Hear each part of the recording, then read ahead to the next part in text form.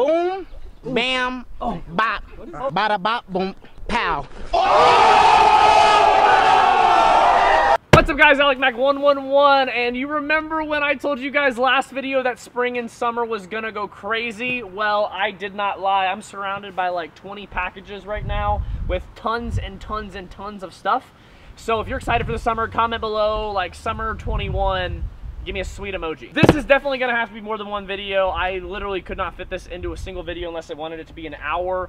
All right, first item in today's video is going to be an absolute banger. You guys have actually not seen these on my channel for a little bit. It has been a while since I saw one for sale, to be honest.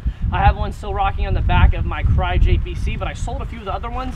It is a GMR minimap. They have not released any of these in a long time, which kind of sucks. I absolutely love them, and I know a lot of you guys do as well. They are expensive, but they're so nice. So this one is in an AOR1 pattern. I think I've had one AOR1 before. I know I've had two AOR2s at some point in the past. But this one actually came, I saw this one came with the patch, which some of these patches are going for like 80 bucks, which is insane. I don't know if people actually buy them for that, but I saw one listed on HopUp.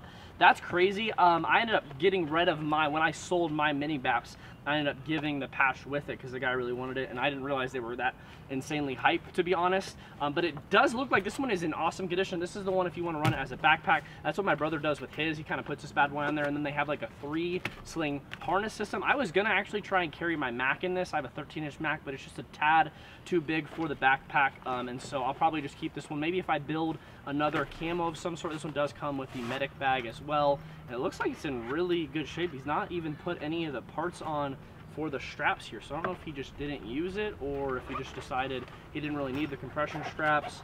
I wonder if he included like the cards and stuff. No, so here's there. They included like cards and Laffy Taffy in their stuff, which is pretty cool, which is really awesome. I do still have a double mag pouch for this little secret compartment right here.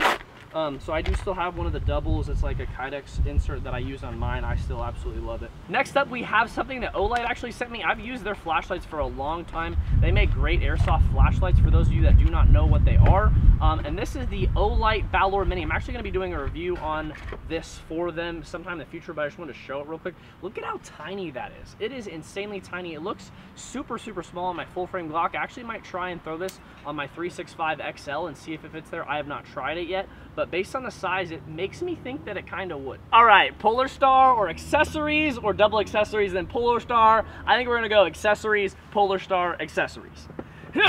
Good thing we have my trusty knife for this because there is a lot of tape on this box. Oops, I totally cut through the box instead of the actual thing. I believe in here, I have 4 of these boxes that are all the same from China. So I'm doing 2 of these in this video and then 2 of them in next week's video. So I believe these are the accessories. I got like a bunch of replica red dots as well as some really nice backpacks.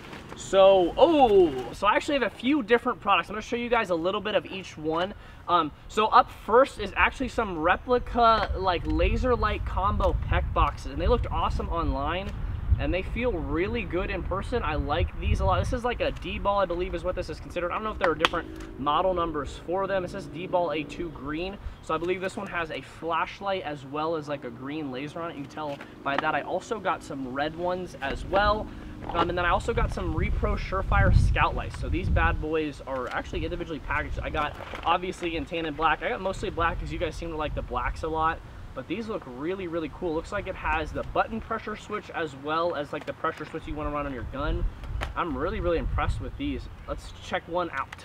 Obviously, you can tell sometimes how they look, but it is way more important to pull one out and mess with it in person. All right, now that we have it out of the packaging, man, this thing looks absolutely awesome. I really like the construction. It feels really high quality. So we got the button here, so if you want to use that, but most of you guys are probably going to use the pressure switch. This is one that you're supposed to mount to like the side of your gun. Whether it's my real seal or whether it's my airsoft stuff, I always mount my stuff to the right side of my gun. So I have it sitting on here, so if I'm aiming down, it's not really interfering with anything here in case I have to do some like quick shots or something. And then I usually use zip ties to kind of wire and route these, but I believe there's also some really cool alternatives to kind of like the pressure switch systems if you want to run them into like rubber pads. I forget what brand makes those. Last but certainly not least in this box is one that's actually supposed to look like a little bit bigger. Oh, we got 4 things to pull off instead of just 2, and this one's just the basic style PEC box. So this is one of like the basics. It's funny that that one's bigger. This is like the basic style PEC box, and this one is more of like the D-ball style and shape. You guys can kind of tell the difference for those of you that did not know.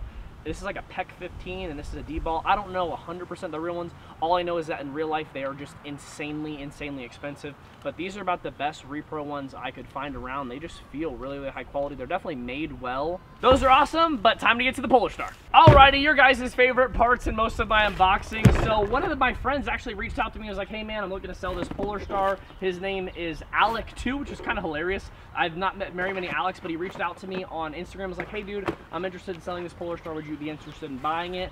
And he gave me a price and it was pretty reasonable, and so I bought his Polarstar collection. So he did say that this one's a little bit older, but it should be in decent condition. He said he did play with it and use it quite a bit, but let us find out. All right, I got everything out. Let me put it together real quick. All right, now that this thing is together, you guys can see how absolutely beautiful this thing is. It is definitely used. It definitely looks like it has been something that he has loved well. He's done some sort of little spray paint job on it. It started out as a VFC VR16. I'm not sure exactly which mod this one is, but he did replace it, ended up putting a Mark 18 rail on it. I don't think this one came stock with the Mark 18 rail. I think this is something that he added afterwards. And you can see he's done a pretty cool little spray paint job on it. I'm not a huge fan of spray paint jobs. I think they definitely help you blend in better, but sometimes if you don't do them well, they can kind of gum up mechanisms and stuff. But this one feels like it's pretty good. Doesn't really feel like it's affecting the selector switch or the trigger or the mag release or any of that. Starting up front with the gun, he's got a pretty nice little flash hider on here. This is one of those like AAC style flash hiders. He's got a medium sized, I think this is the full size Tango Down vertical foregrip, the KAC style, but he's just missing the part here. Looks like he has instead screwed it in here instead of having any sort of tightening system in this one. He's got a T1 up top, also did the same thing with the spray paint. This one looks like it has been through Vietnam and back. Does have 416 style sights on here, which is really interesting. I've not seen a Mark 18 ever run 416 style sights, but they do make nice iron sights, and the VFC ones of these are really nice, so more power to him. Looks like he's running a little Tamiya system out here. This is a little bit weird. Does kind of look like this wire is a little bit frayed, so I might have to rewire that to Dean's. And I don't think this is the stock if I had to guess. I'm guessing, yeah, it looks like he's run some sort of tape on here. Oh no, this is the battery. So the battery is the one that has a little bit of fray, so maybe I'll just tape that with some electrical tape, and then he's got the FCU in here as well. What? You do not see this very often. He's running a full-size battery to the FCU, and this is a Polarstar Fusion engine. If you could not tell earlier, I don't know if I showed you guys, but this is a Fusion engine that's running the gun inside. Looks like it is a stock VFC rotary style hop-up, but he's actually running a FCU with a Tamiya connector. I don't think I've ever seen, I've seen these get wired with JSC, but I don't think I've ever seen a FCU board itself that has a Tamiya connector. I know FCU boards are hard to find, and it looks like this wire harness has definitely been through the ringer, man. Hopefully it still works. I will test it like I do with all the guns after my videos anyway. The engine itself inside looked really nice. It does look like it's been used, but Fusion engines, man, you can get millions of rounds through those things. They are, I mean, you don't have a whole lot of parts moving back and forth, as long as you keep dirt out of your line so you don't get them up through here and stuck in the solenoids, because you do have to replace those. I did that like twice in high school. I had to have Fallen Warriors end up replacing those, which was my local field, and they were like a Polarstar tech at the time. But this is definitely an interesting setup. If she shoots well, that's all that matters. He did include a tank and line in the setup, but doesn't look like he included a regulator. I don't know if he forgot it or if it's somewhere else, but he does have a Valken. This is just a standard 48 3000 metal tank. I think this one does need rehydroed. Oh no, it's 2020, so the tank's actually really fresh. I just don't know why he didn't include a regulator, but there is the line. And then speaking of those Surefire style scout lights, it looks like he's got one here. This one is definitely a lower quality replica one. I think this is the same dimensions as that other one. It looks like it runs off the same thing, those two CR123A batteries, and then he's got some sort of mount here. I believe this is the mount for it, but not sure. Completely missed this. He did include the regulator. I don't know how I missed this because it was definitely buried under something, but he did include the regulator. It is just a basic standard amped regulator. That's what I thought he was including, and then it's got the amped braided line. Does look like he's lost the screw top piece for this, but it still works in theory if you kind of just screw this down in, as long as the tank is tapped. You can definitely tell that he loved this gun well. All right, here we go into accessory box number 2 of the video. Here we have some holographic it fell out. Here we have some of the holographic repros. I've actually kind of not had a whole lot of the EOTech repros before, but I saw these and man, they feel so good. So this one is in one of the dark earths. I believe I got dark earth and black, but I got a few different models. So this is like the 552 variant, I believe. Yeah, it looks like a 552. It's actually some sort of rubberized texture here, which is really cool. The rubberized texture is something I have not felt before on some of the other ones, but this thing is very nice. Here is a black one of the exact same 552 style. Looks really, really good.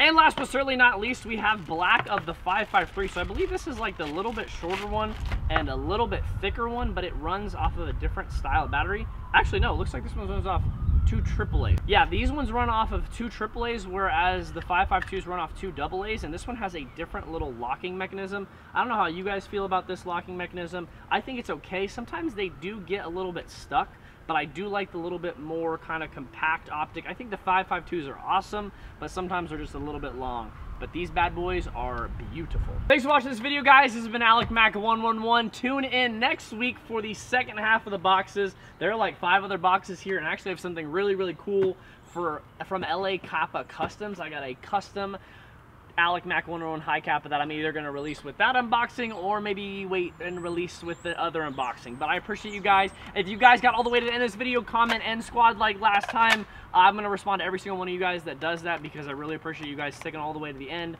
and watching these fun outros with me. And I love you. So, bars. This has been Alec Mac 101. I'll see you guys later.